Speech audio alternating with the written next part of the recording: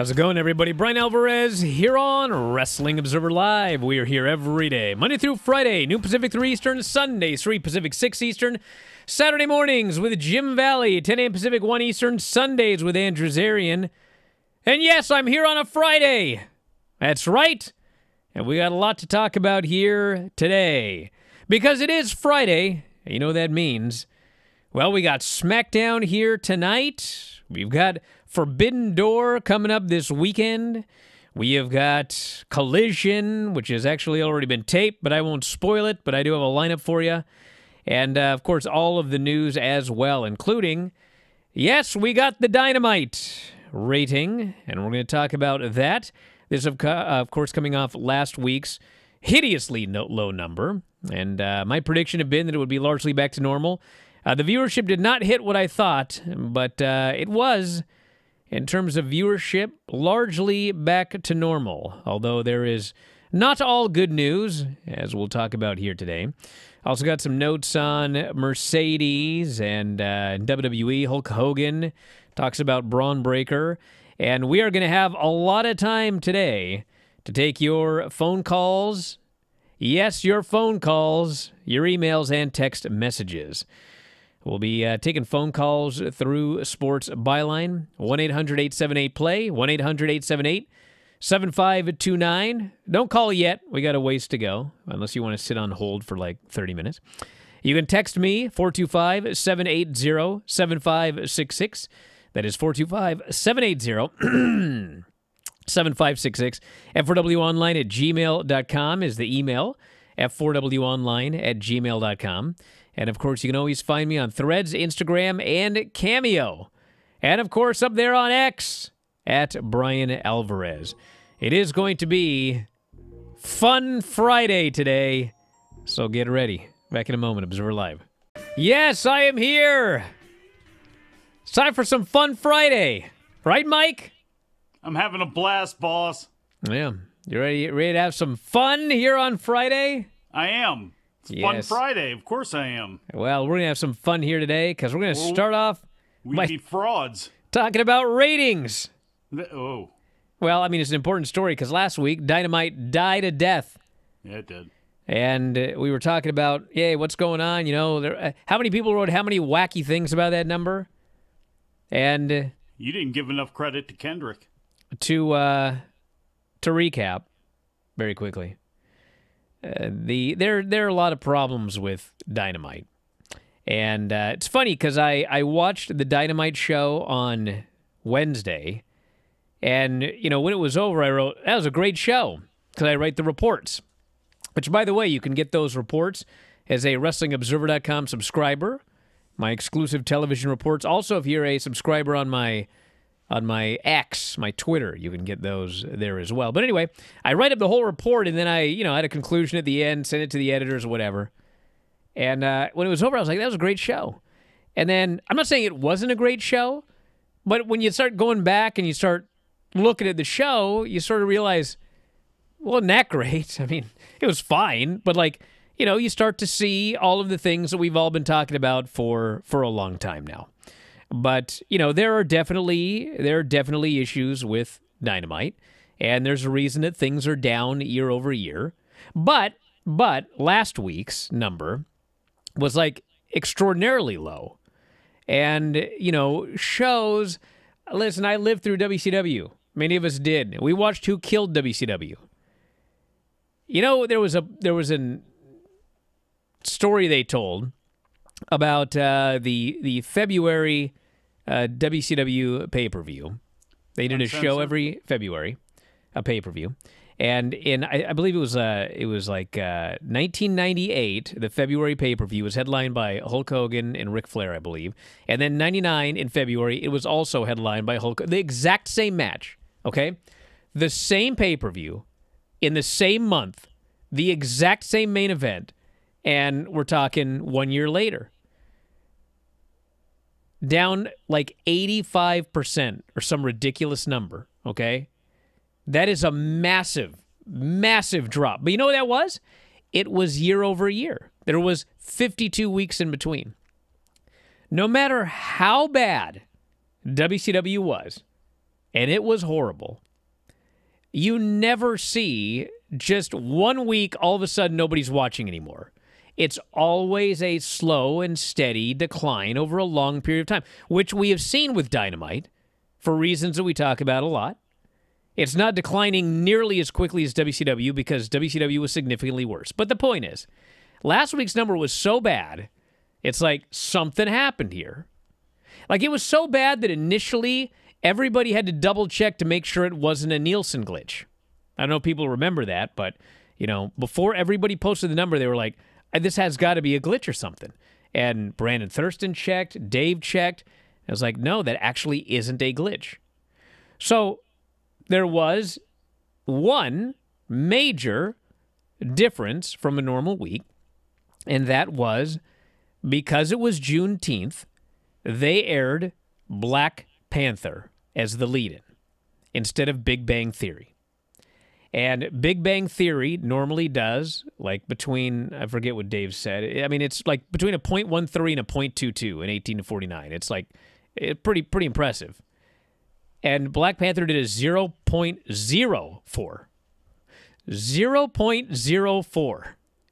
So they had 97,000 viewers as the lead into that Dynamite. And, I said it before, this is not a full defense of the show because, there's a lot of issues here, but that's a big deal. And when the Big Bang Theory returns this coming Wednesday, my prediction was they were going to be back to normal or largely back to normal. Well, the number came out, 680,000 viewers. It did a 0.22, and that is with the Big Bang Theory back. And, they're still down significantly year over year. But compared to the 4-week average of Dynamite, I believe they were down like 0.1% from their 4-week average or something. They basically were back to normal, okay? Now, here's the thing, okay? It's not like all celebratory that they were back to normal. Black Panther did teach us something very important, which is that without the Big Bang Theory, this is your Dynamite viewership probably on an average week. And if you look at the Collision numbers and you look at the Rampage numbers, like it does appear that their base audience, if you just throw them on television, and before it was like, well, Dynamite's the A show. Well, it kind of looks like Dynamite might be the A show because of their lead-in. Because when you take that lead-in out, Dynamite and Collision are doing roughly the same. That's the base audience of AEW. Now, obviously, the good news is, TNT, TBS, they don't care. If you've got a lead-in that helps you do a .23 or a .28 or whatever they're doing, that's fine. That's what they want. And, the story of wrestling and TV is, hey, Silk Stockings is going to follow Raw, or The Ultimate Fighter is going to follow Raw. Shows are put in certain places to benefit from lead-in. So, I'm sure that WBD is fine with the way things are going because these are the numbers they're getting. So anyway, Brandon Thurston posted the quarters, and last week with Black Panther, the opening quarter did 586,000 viewers. This week, with the Big Bang Theory, 846. So 586 to 846. Almost 300,000 additional viewers started out Dynamite because Big Bang Theory was the lead-in. And, you can't say, well, it was MJF because MJF was there last week. In fact, the opening quarter last week was much stronger than the opening segment this week. This week was MJF talking to Daniel Garcia. Last week was MJF and Roosh in a match with no commercial interruptions. So even last week's 586 or whatever, that's heavily inflated by having no commercials. So, although they didn't have a commercial in the first segment either, but, the point is, Big Bang Theory, it was a giant lead-in, and that boosted the entire show. And you can look, Brandon's got, here's what the show does over the 4-week average or whatever. And last week's show, if the average was here, last week was here. And the lead-in was a huge part of that. So, anyway, there's really a lot to learn here. It's not quite as simplistic as Well, when you don't have a good lead-in, you're not going to do very well. I mean, there's a lot of things to look at here. What is your base audience? Why? What segments help and what segments don't?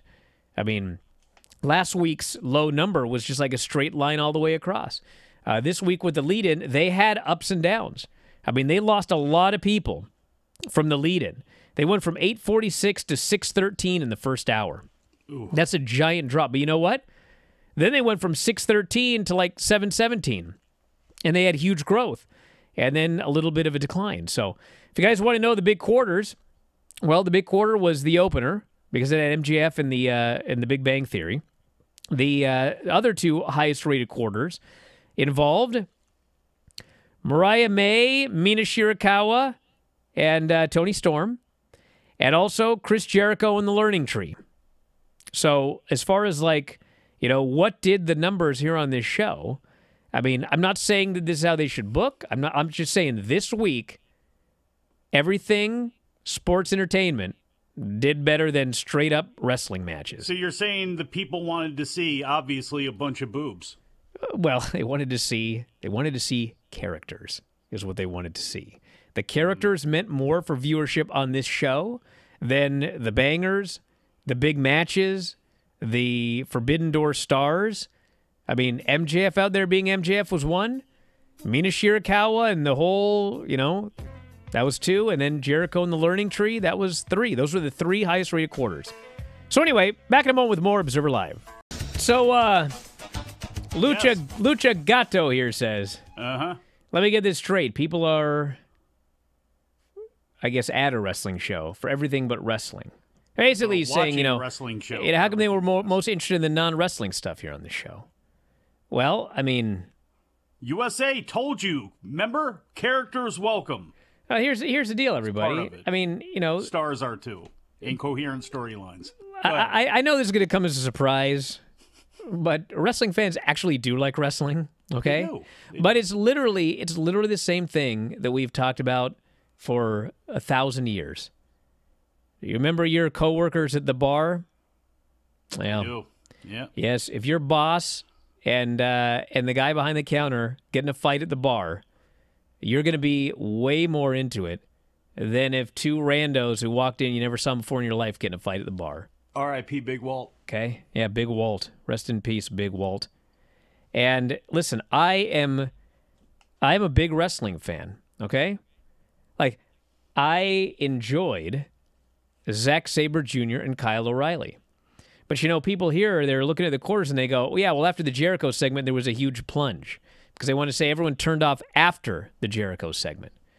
But what happened was the next segment was Zack Sabre Jr. and Kyle O'Reilly. Now, as a wrestling match, I enjoyed that wrestling match, okay? I had a fun time watching it. And clearly, I can even tell you the exact number. I mean, 637,000 people also really like that wrestling match, okay? But a lot of people didn't watch it. And that doesn't mean they don't like wrestling, okay? There's a million wrestling matches they can watch. Maybe they'd had their fill of wrestling this week. And listen, Zack Sabre Jr. and Kyle O'Reilly, if you are an AEW sicko, match is great. I can't wait to watch those guys have a match. I enjoyed it a lot. But who is Kyle O'Reilly? He's a guy that loses every last single match he ever has. He's facing Zack Sabre Jr. as a build towards Forbidden Door. You know exactly who's going to win from the moment it's announced. There is no doubt whatsoever. If you're not an AEW sicko, you really only have a passing knowledge of who Zack Sabre Jr. even is. So, yeah, it's not that people don't like wrestling, but when you have Mina Shirakawa and Toni Storm and Mariah May, and yes, they're good-looking women, and they're out there dancing, and, people were way more into that than Kyle O'Reilly versus Zack Sabre Jr. And even the main event segment, I liked the match. I liked the story they told, okay? But the tag match where Will Ospreay and Swerve teamed up together, that did 615. And then the final quarter, 6-17. And, yes, obviously the end of the show, usually, matches don't do as well. But both of those are way below the average. They're below the average, like quite significantly, actually. Usually the main event of the show does around 700. This did 615. And even though I liked the match, okay, there is the obvious question. Why are they facing the Gates of Agony?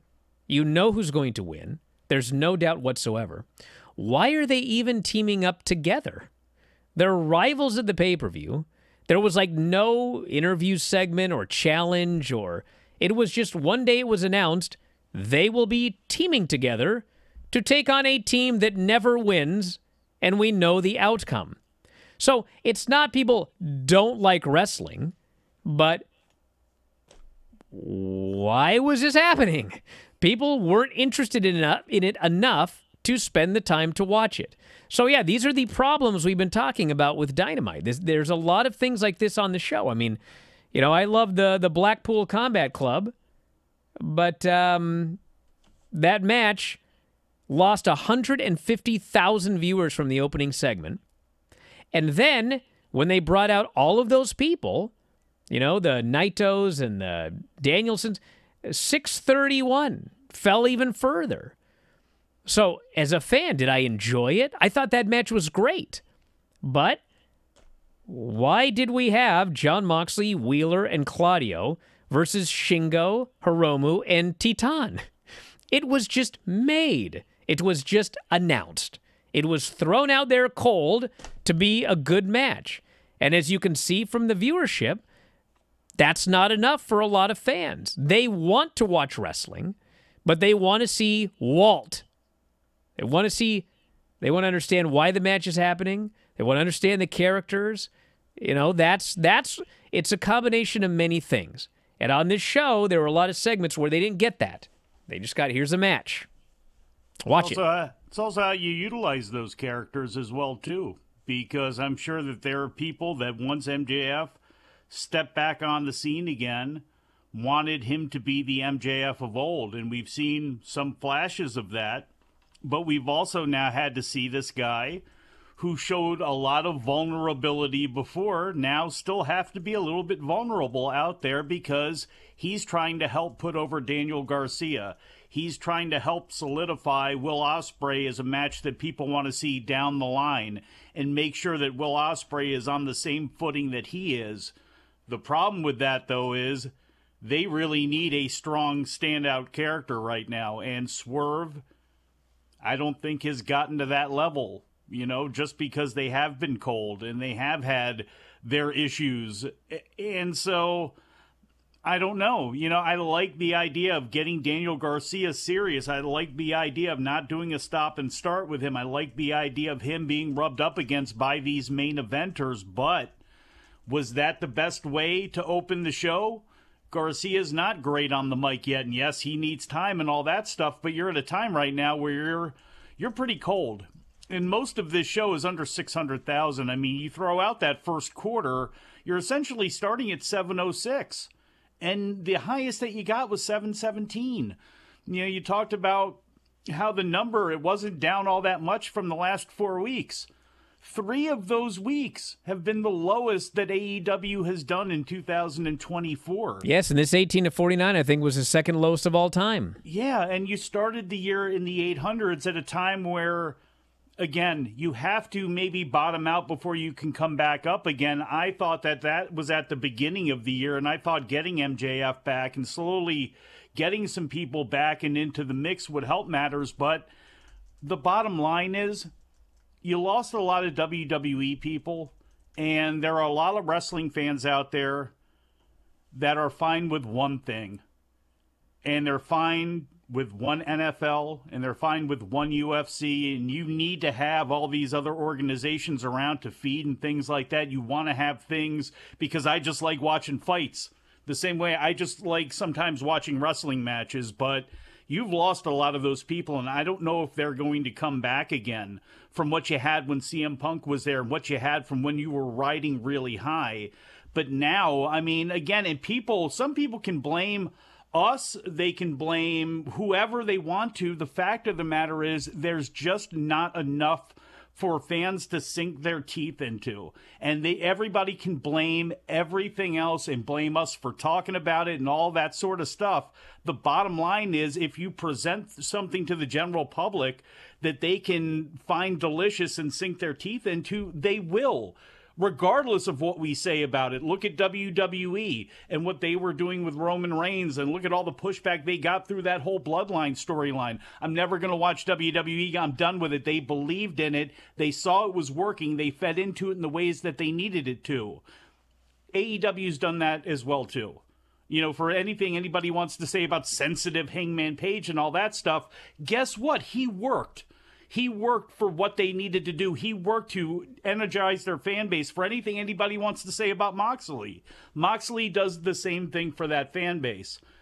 It's just not enough of anything of what's going on right now. And that ties into something, Brian, with bringing back Hangman Page.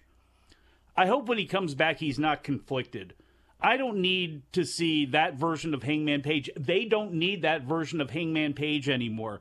I think he should still come back as a hero, come back in more of a, again, as much of a Magnum TA type of character as he can be, you know, but it doesn't seem like they're going to do that. And bringing him back as the wild card against Jeff Jarrett, if that's what they're going to do after that promo, after all of that stuff. Well, he'll have to be a heel. And we're going to get extra heat on Hangman Page now. I don't know if that's going to end up being the right decision either, but we'll have to see. It doesn't feel like it right now, and it doesn't feel like out in the ether that people are dying to see Hangman Page come back and be, again, has this elite thing with the EVPs really worked? Other than Okada saying what he says, that seems to be the most over part of the whole deal. This person here says, I wanted to refer to a quote that Ospreay made when asked about the low viewership. He said, quote, "It's a bummer. We should not be ignoring criticism. We've got work to do, but it's lit a fire in me. I love seeing the transparency from someone within the company as him and hope they address the ongoing inconsistencies sooner than later." This person here says, I've been watching wrestling since 2017. Something has always bothered me. Sometimes the heels will attack the baby faces, and the referee won't see it, so the match will continue. And the match will have a screwed-up finish. Surely people like Tony Khan should run down to the ring, grab the microphone, and say, "This is BS, restart the match." Well, you have to book. Yeah. That's one of the things. It's one of the things, like, you know, that chair shot on AEW for the DQ. It's like, I don't mind a DQ every now and then. It helps you book. Like, there's only so much you can do when everybody has to win or lose. But that was not the match where we needed a rare DQ to save face for Titan. Back in a moment. Give us a call. 1-800-878-PLAY, 1-800-878-7529. Back in a moment. Observer Live. All right. We're here on Fun Friday. We're going to take some calls. Michael Booble trying to get punched in the face here on Fun Friday. He didn't even think you'd show up today. Yeah, well, he was wrong. Now, 1-800-878-PLAY. 1-800-878-7529. Producer Daniel will pick up the call. And he'll put your name in this gimmick right here, and we'll go to you. You can also text us, 425-780-7566. I'll do text messages and phone calls here today. And let's go. You're on the air, Hub. Who is this and where are you calling from? Yeah, it's Hub from Phoenix. Good to talk to you again, Brian, and good to finally talk to you, Mike. You guys make my weekdays, so thanks a lot. Thank you. Thank you. I just noticed that contract statuses, like people like Dijak, people like Natty, there's so much confusion around them these days, it seems like. We've had AEW people's contracts expire without any word, or they say there was no word from Tony Khan.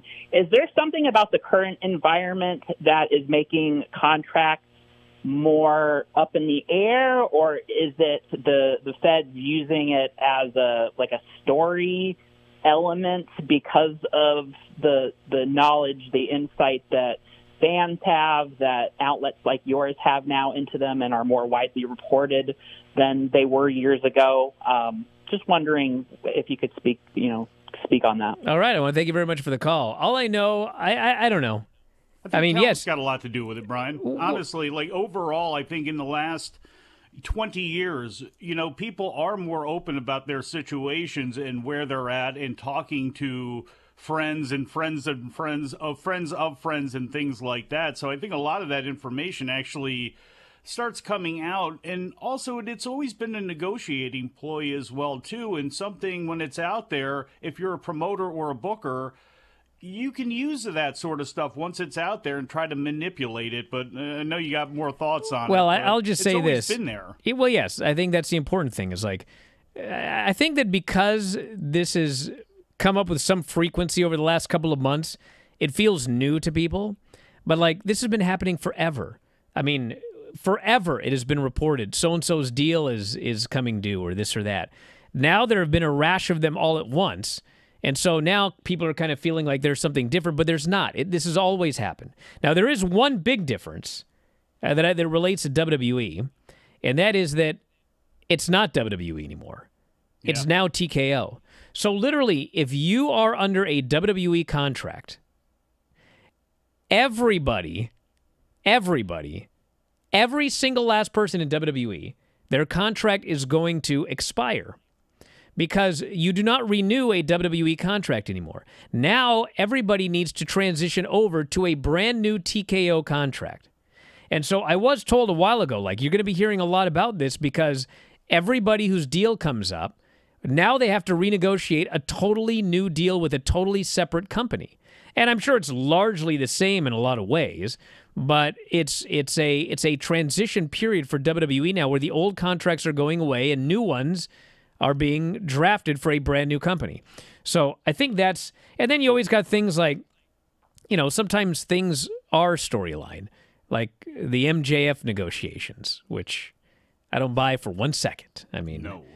He re-signed a long time ago for a long time, and it became a storyline, and that was one that they did, play into storyline, but it was not a legitimate deal.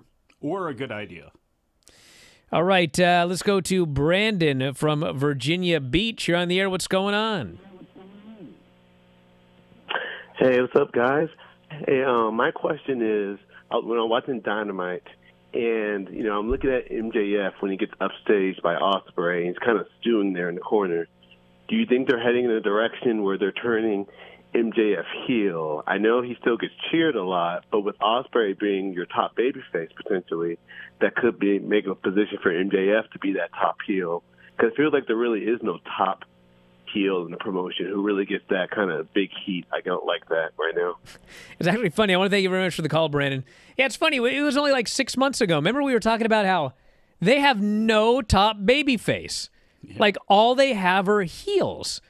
And, now here we are, and it's totally swung the opposite direction where now everybody is a babyface. Yeah. So I do believe that MJF stewing in the corner, he could be turning heel. And the thing with MJF is, I think he'd probably tell you this himself. It was a difficult thing for him to go babyface. He didn't want to. He is very, very comfortable, and he feels he is most effective as a heel. And, before he actually turned babyface, when he first came back and was super, super over, guys, remember how hard I argued that he should have gone babyface right out of the gate? And I was not the only one. Like, a lot of top guys in AEW were like, we need a young top babyface. And he didn't want to do it. And eventually it was like, well, it is what it is. Like, it's got to happen. And he did it. And I think that when he went babyface, I think he actually really came to like it. And, then of course he ended up getting injured and he was gone for 6 months. And in that 6-month period, we turned Swerve, Will Ospreay's top babyface. We've got like a lot of baby faces now to the point where fans defaulted Joe. Yep, Joe. To the point, yeah, Joe was a baby face even when he was a heel. So the point is like, well, now we've got a problem where we have so many baby faces that the main event of Forbidden Door is babyface versus babyface, and Swerve, who just turned babyface, now has to play the heel role against Will Ospreay. So, yeah, they probably now need MJF as top heel again. Because, one of my big arguments with when I wanted MJF to turn babyface was, like, we got a lot of babyfaces, or we got a lot of heels. We don't have that top babyface. You can be in that role. And now it's like he can't be in that role. We have too many top babyfaces. It's fine for him to go heel again. So anyway. He needs to be an island at some point all unto himself when they wrap up whatever they're doing here, because people are going to cheer him, they're going to boo him. He's like Ric Flair. Whatever role you need him in, that's fine, but make him individual of everybody else, because when you bring Adam Cole back, people are going to cheer MJF because of what happened. He's going to be a babyface in that role dealing with Cole. I would assume so, at least. But when you have him dealing with Ospreay, who's a completely different personality, you can see how that grates with MJF. So to me, you need to take advantage of the fact that he is so malleable when it comes to what you need him to do, as long as the storyline is good. Because one of the other things, Bryan, is as good as he was and the things he was able to do, that storyline took a little bit too much off his fastball, I think, in hindsight. I think you can absolutely say that. So you need to be careful about how much vulnerability you let MJF show, because he showed all of it there. And I don't think it was beneficial long term because of how that whole storyline was constructed and how it played itself out. You're talking about with him and Adam Cole? Yes. That was the hottest thing in the company during that period. Those numbers were sky high for that stuff. Doesn't mean it was good, dude. Well, you know what? It wasn't good, and it wasn't good long term, was it? Well, here's the thing. Is Kyle O'Reilly over? Were those skits good with Adam Cole from the phone? All of that stuff was. All I can tell you is good, this. Bro. Listen, when you say something is not good, that is subjective. It's a subjective opinion. Sure. However, when you see that it was the only thing in the company that was doing any real numbers, then that's an objective success. In that moment, at that time, we were comparing that to things that they were doing before that were doing better numbers. That's on the decline of what began this year and kept also slipping down. Well, yes. I don't care how much that last pay-per-view World's End did. I don't care. I remember what it was in the moment. I remember, again, having to compare that with what they were doing and going, is this working? And frankly, it wasn't. Look, again, artistically, subjectively, no, I didn't like it. But I don't think you can really shower that with that much praise and shine it up. Well, I can, and this is why. Because the reason that they had such a massive decline didn't have anything to do with MJF. Everything in the wake of Brawl Out, I mean, you can go back and trace all of this. And Brawl Out was when a lot of fans got disillusioned and they slowly started to get out. And it was declining, and it was declining. And when something like that is happening, and you can find even one thing to prop it up during that period, like, you got to do it. Yes, we can look. They tried. They hot-shotted with playing the CM Punk footage, didn't they? They tried to hot-shot that. Didn't work either. Exactly. That was even worse. Well, why do you hot-shot? Because things aren't going well. And that was, again, hey, look, there were worse things that happened than that storyline. I just don't think it was beneficial at all. And it was the number one biggest all-encompassing thing on your show, and it engulfed MJF. And at that time, I still would say, when has MJF, I don't care what anybody thought of it artistically, was he at his best there? Did he do his best work there? No, he wasn't. Was he at his best for the company there? Was the company doing as well as he should have in that storyline? No. Bruce, you're on the air. What's up? Hey, yeah, so first-time caller, long-time listener. One thing that the Elite said they have a friend coming in to be the wild card. I know everyone thinks that's the Hangman, but the guy they've been friendly with a lot lately is Christian Cage, and he's been feuding with Jay White, who just advanced on that side of the bracket. I was wondering if you guys think that Christian Cage being the wild card is a suitable role. Well, I want to thank you very much for the call. I think that's listen, hey, if I had to make a choice, is it going to be Hangman coming back to either lose in the tournament or lose again for the fourth time to Swerve, or is it going to be Christian? Well, I would go with Christian. Dude. And you know what? You know what you guys aren't going to like? Because I can already see it coming. And based on Mike's response, I think he can as well. No. Christian always talks about No. dead fathers. Oh, He does. Am I wrong? no. I'm not saying this is what they should do at all. But once that guy mentioned Christian's name, it's like, oh my God, it's the Owen Hart Cup. Somebody has to beat Jarrett. It's going to be a heated thing. It's like what they do. What, so he can go on and win the 6-man tag team titles and feud with the House of Black? Oh, God, no. I don't know, man. Once he mentioned that, I was crestfallen. Oh, So I was God. like, I can actually see this happening. And there's the old pro wrestling part of me, and these are older pro wrestling guys, and there was a way back in the day, it was a lot easier to justify doing something like that to get heat, but it's a different era.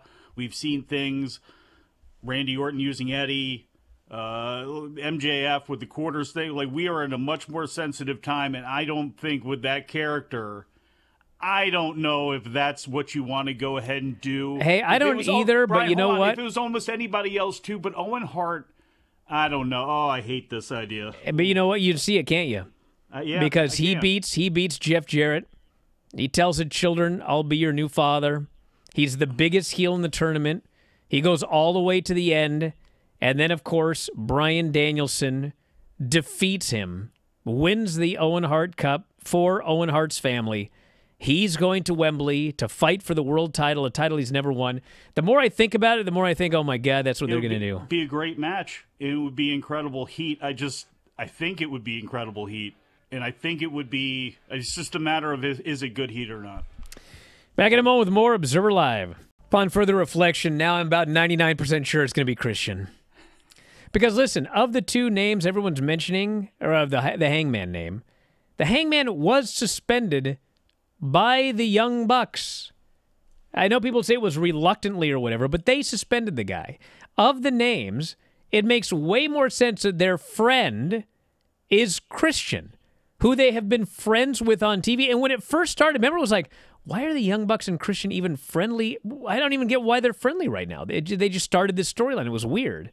Well, now I understand why. And as people are pointing out here, well, he ends up beating Jeff Jarrett, moves on to the next round where he would be facing Jay White. He beats Jay White, which also sets him up for a 6-man title match, which they've been building up as well.